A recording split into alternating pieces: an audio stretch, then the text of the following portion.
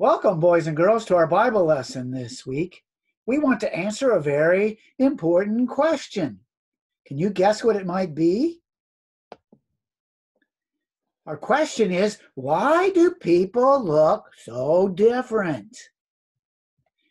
When you look at this picture here, we see all kinds of differences between these boys and girls. The way they dress, their hair color, their shape of their ears, their eyes, all kinds of differences. You may even see more. But what people mostly focus on is the difference in their skin color. Why is this? Why are some people very dark skinned and some people very light skinned? This may be a new word for you, but for many of you it may not be, depending how far you are along in your science classes. Now, this isn't the only thing involved, and there are other things that you'll learn in science that have to do with skin color. But the main ingredient and the main term that you need to be familiar with is melanin. And if you're light-skinned like me, you'll experience the protective properties of melanin if you spend a lot of time this summer out in the sun or at the beach. Your skin will get much darker because that's the way your body protects itself from harmful rays that are in the sun.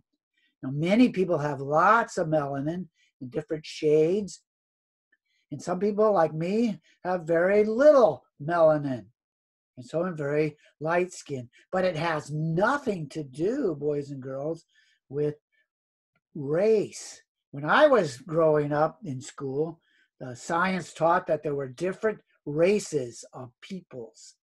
And so this led to many people looking down on others because of their skin color. But we now know, and science has shown, that this has nothing to do with race or who you are as a person or how smart you are or how important you are. And this is exactly what the Bible says as well. The Bible says we're all one race, not many races. We all go back to Noah and his three sons, and then all the way back to Adam and Eve there in the garden. They were the first man and the first woman. So we all go back to them. In fact, do you know why Adam named his wife Eve? Well, Eve means mother of all living people. So there weren't all kinds of other people living at the time. Paul tells us in Corinthians that Adam was the first man. Eve was the first woman. And all of us come from them. And so there aren't many races. There are different people groups that have different customs and different shades and colors of skin, but we're all one race. We were all created in the image of God. We're his image bearers, God's image bearers, and we're all important before God. One person isn't more important to God than another. In fact, the New Testament tells us clearly, whether you're man, woman, slave, free, or no matter who you are on the earth, we have access and are important to God. And so we are commanded not to look down on another person because of the way they look or the color of their skin, because they, like we are created in his image. And skin color has nothing to do with your race or making you smarter or anything different.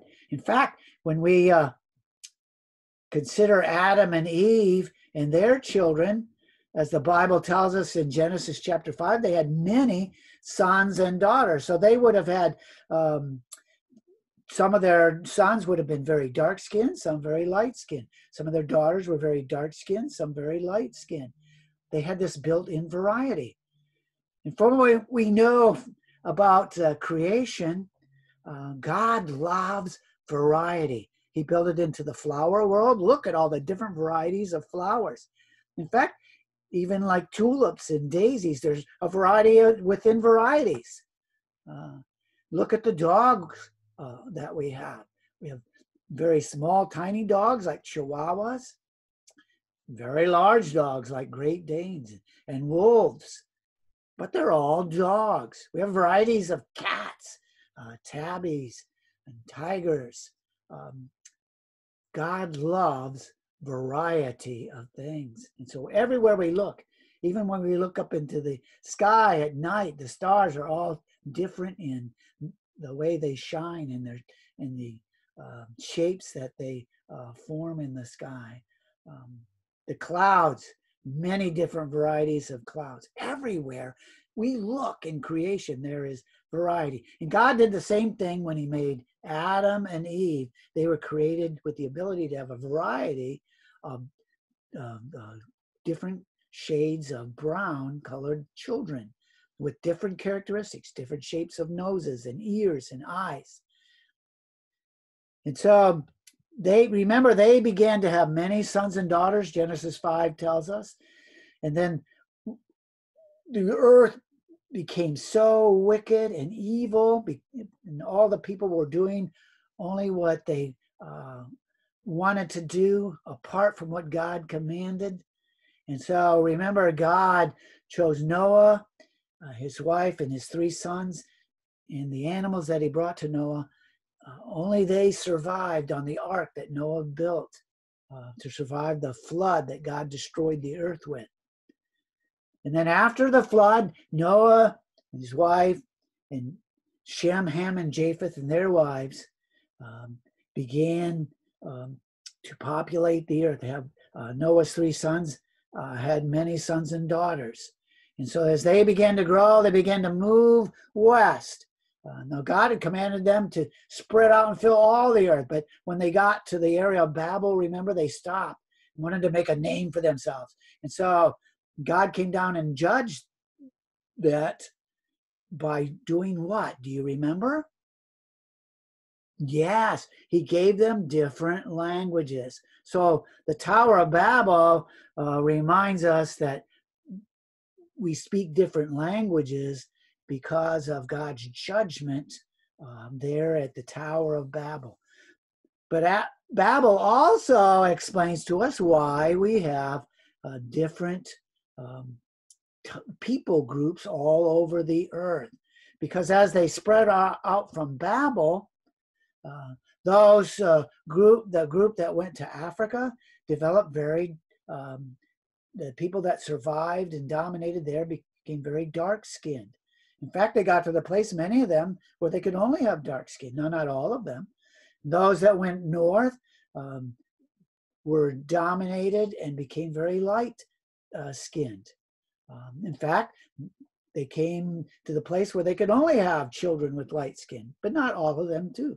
But others who spread to the islands and to America and to further south and north had a variety of shades of brown skin all over the earth.